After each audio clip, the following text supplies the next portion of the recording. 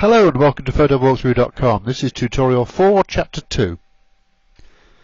In last week's show we picked up the image you can see here. We scored a whole bunch of images. We converted this image from a raw file to JPEG that we're working, sorry, a PSD that we're working on in Photoshop. And I went through, I did a lot of talking. I'm sorry I didn't do much photo editing, which is perhaps what I'm here for. But I don't want this show just to be about Photoshop. There are plenty of Photoshop tutorials out there, loads of Photoshop videos. I want this to be about photographs. I want this to be about not just the technical side of it, but also some of the intent side of it, some of the reasons why we do things. But before we get into that, I'll go through my usual list of things.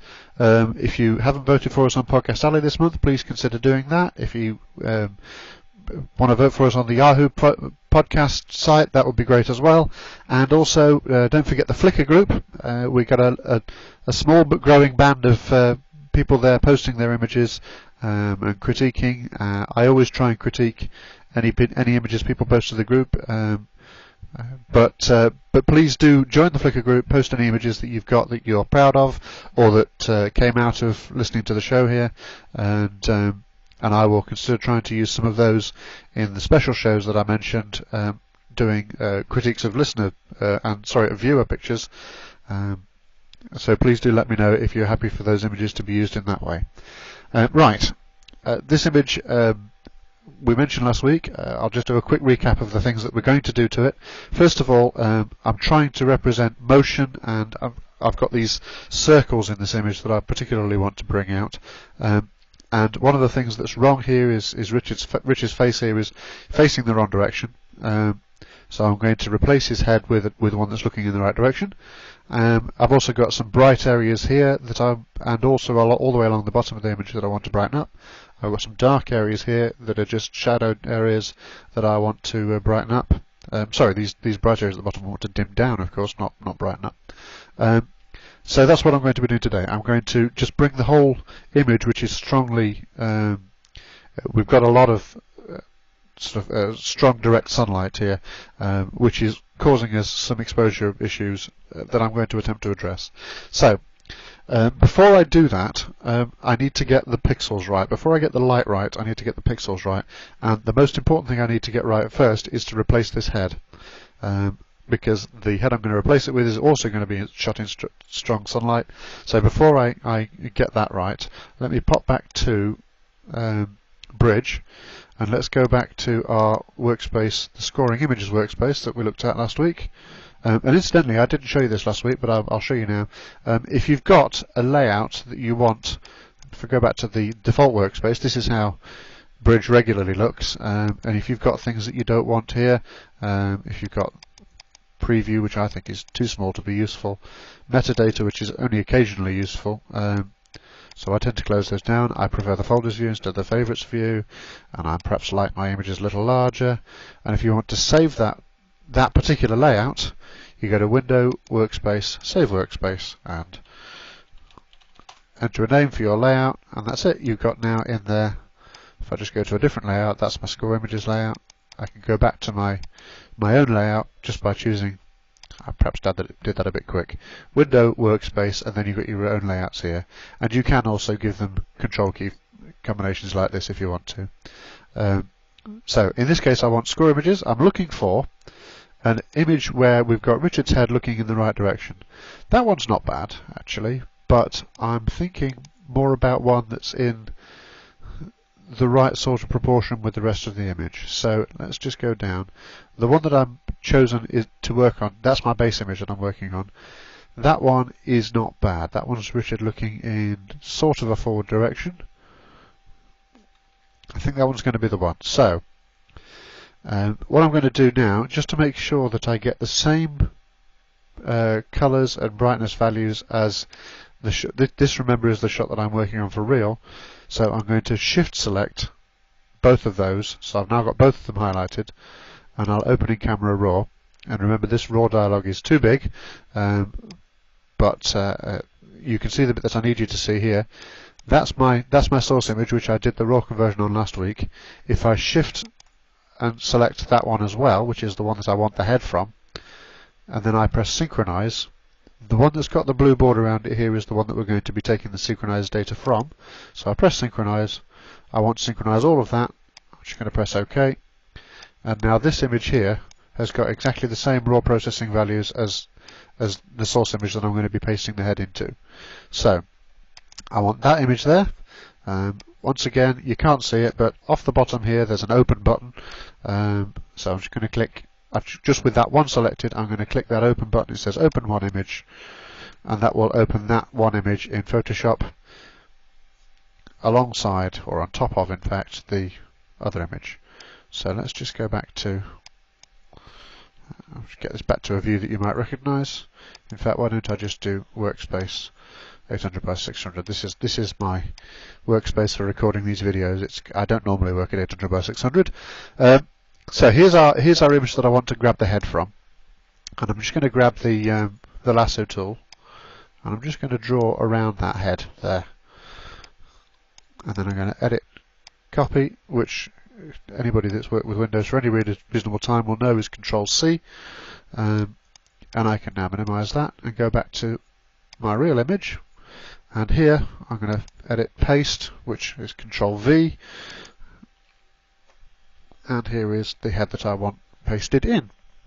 Now, the way I tend to work in Photoshop, let me just close that other image because I don't need that now, and it saves a bit of memory. These are quite large images, so it saves me a bit of memory just to only have one image open at a time. Now, the way I regularly work is I press the F key to go full screen. And then you hold down the space bar to drag these around. And here is my new head layer.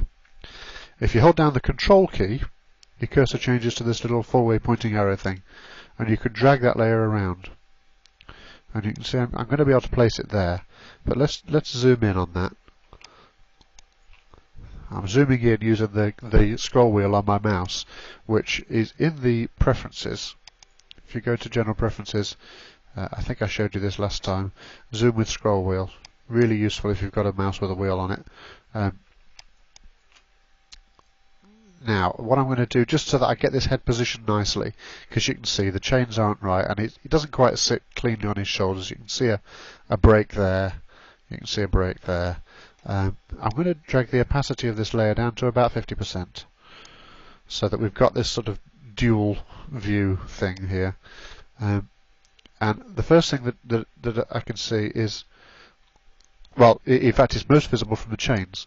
The chains are not facing in the same direction, so I need to rotate this a little bit. So I'm going to press Control-T, which is free transform. That's also available from the edit menu, free transform there. And I'm just going to rotate that just a little bit, just so that the chains line up. It was shot in roughly the same position. I stood and waited for these guys to come round and round until they were in roughly the right position each time. You can see that I need to drag this just a little bit larger. So I'm holding down the Shift key when I grab these corners. That's so that it expands in proportion. If I don't hold down the Shift key, it will allow me to stretch.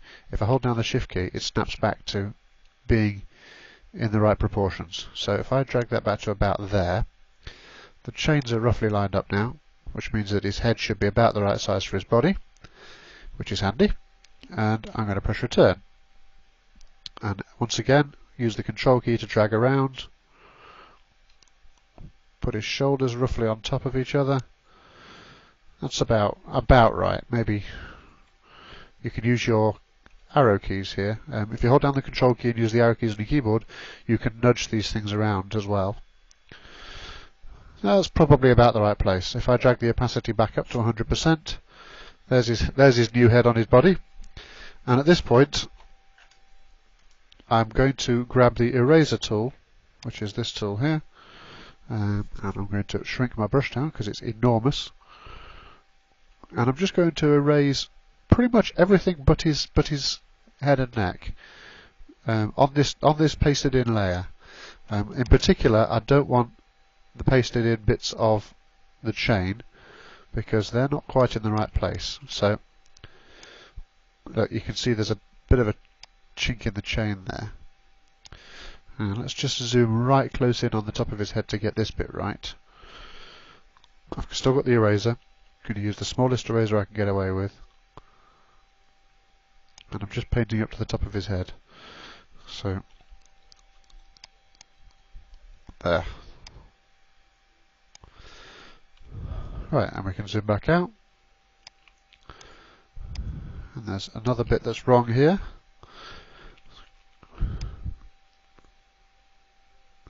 That bit of chain is now straight. I've got a bit of double shoulder there. So I'll just,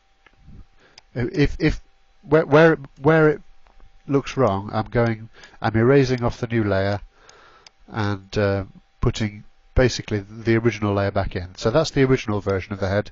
That's the new version of the head. And as I change that, I see I've got a bit that's wrong here, and a bit that's wrong here, and a bit that's wrong here. And I'm also seeing a line just there. I'm not sure whether this is visible on your video version of this, but that is now just the head changed. I notice there's a slight bit wrong there, so I'm changing my brush size. I always mention this, but it's probably the most useful shortcut key. The square brackets, which are just to the left on a British keyboard, they're just to the left of the enter key. It's come to my attention that on Central European keyboards of various types, the square bracket keys are not in the same place. You can change your keyboard shortcuts in the edit menu, and I do recommend getting some keys set up. I won't go through that today, but getting some keys set up to increase and decrease the size of your brush. It's just one of the most useful things I've come across. So that's his head changed. Richard's got a new head, he will be pleased. That's the first thing I wanted to do today. The next thing I want to do, just looking at this image, as I said before, we've got lots of very bright sunlight here, which has meant that some of the brighter areas are too bright, some of the darker areas are too dark, and there's a technique for selecting the highlights of an image, which I need the background layer. In fact, what I'm going to have to do in order for this to work, I'm going to have to create a new layer that contains everything we see, including the new head.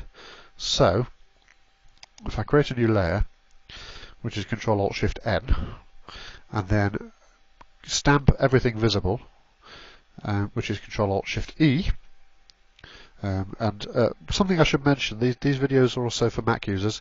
Control is Command on the Mac, and Alt is Option on the Mac, so Command-Option-Shift-E would give you stamp visible into the new layer we've just created. So that's something I do quite often. On the PC, Control-Alt-Shift-N, Control-Alt-Shift-E, in that order. So N makes a new layer, E stamps everything visible, and on the Mac that's Command-Option-Shift-N, Command-Option-Shift-E. Now I'm actually not going to keep this layer around, but what I am going to do is I'm going to select the bright portions of this image, which is Control-Alt and then the key that is left of the 1 key on your keyboard, which does change depending on which country you're in, and it selects all the brightest portions of the image. So on a Mac, Command-Option and that button to the left of the 1. On an American keyboard it's the tilde key.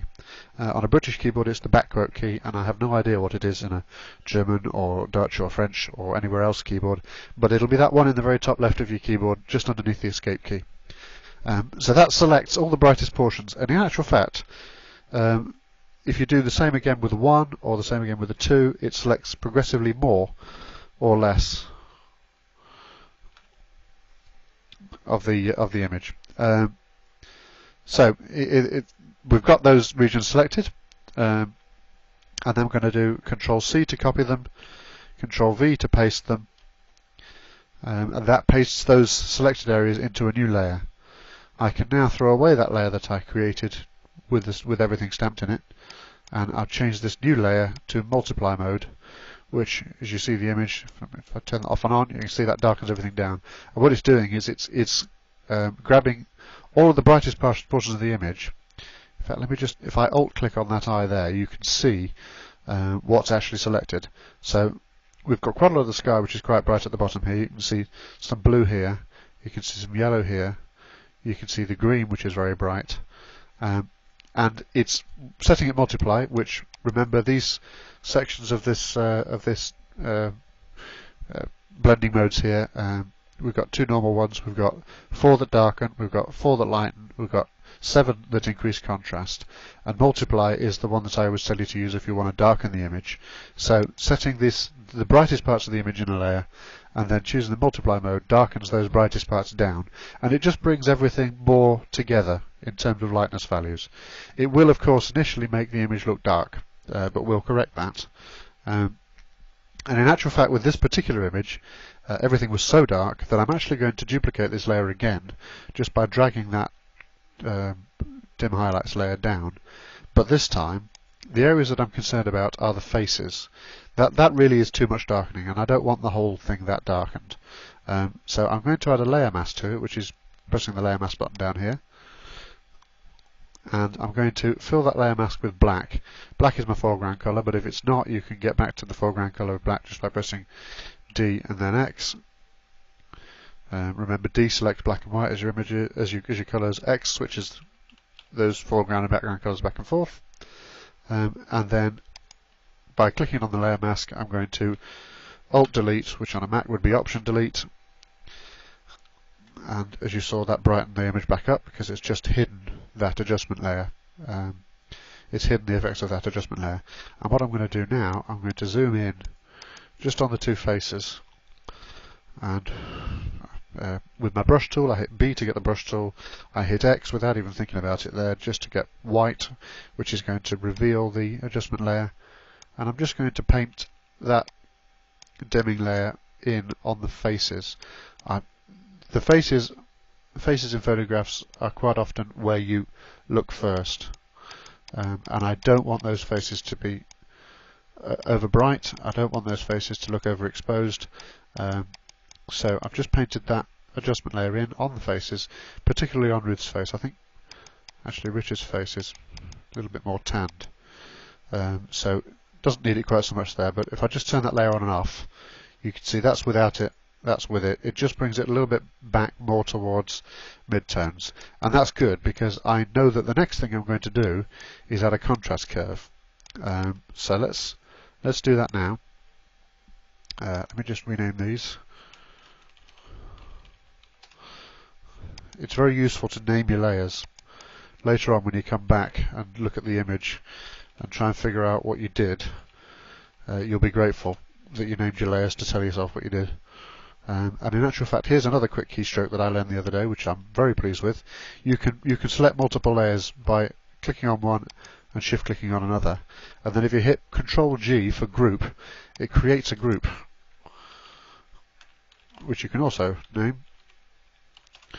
And those groups really tidy up your layers palette, makes things a lot easier to manage. So Control G, that's my tool, my keystroke of the day. So the next thing I'm going to do, I said, is add a strong contrast curve. So I'm going to do a new layer here. I'm going to go to Curves, and this is the Curves window that you've seen before that pops up. Oops. I was just trying to make that a bit smaller. Right. So here's our Curves window. I'm just going to try and drag this somewhere so you can see the image behind. What I'm trying to do here is achieve 2 things.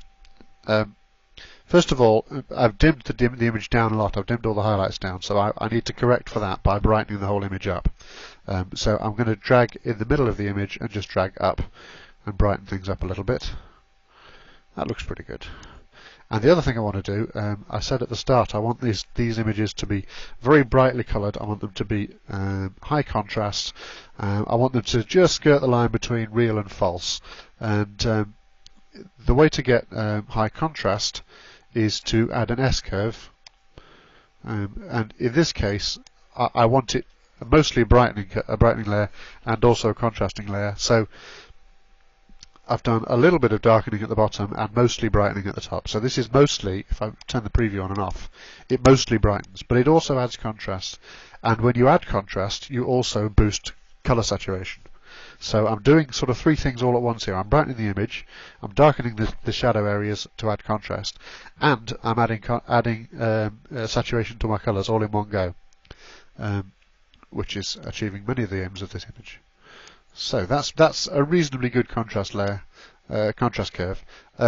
Another thing that I did want to mention, when we were looking at the image in the raw converter, there was some blue dots appearing to show that certain areas were underexposed and we were losing shadow detail. And I said at the time I didn't want to lose it in the raw converter, and that if I was going to do anything like that I would rather do it in Photoshop. This curve that I'm adding here is where I'm doing that. I am actually underexposing certain areas now, and it's fine. I don't mind. It's not a problem. What's important for me about this photograph is having people look at the photograph and see maybe the shapes or the actions or whatever it is I wanted to show them. I'm not concerned with having every bit of the image beautifully exposed. It's not a technical exercise. I could do that if I wanted to, but it would the whole image would look grey. It wouldn't necessarily reflect the fairground atmosphere that I wanted to capture. So it's okay that I'm losing shadow detail. That's fine. Shadow detail isn't really where your eye naturally looks, first of all, anyway. It's not important to this image to have good shadow detail. So there's my curve layer. I'm going to press OK on that. And I think I'm probably going to stop there for today. What I'll do in the next tutorial is, because we've added contrast, you can see that this area underneath the top is started to get a little bit gloomy. It's going to need more light there, and we've still got this problem with there being more light along the bottom of the image, particularly on the top of the booth. This is the payment booth for this ride. It's got a bit over bright there, so we'll deal with that, and we'll just generally finish the image off. The next tutorial will be the final tutorial on this image. That will be chapter 3. In the meantime, please continue to post your images in the Flickr group if you've got any that you're proud of, and don't forget to vote on Podcast Alley. That's everything for this week. Thank you very much. I will catch you next week.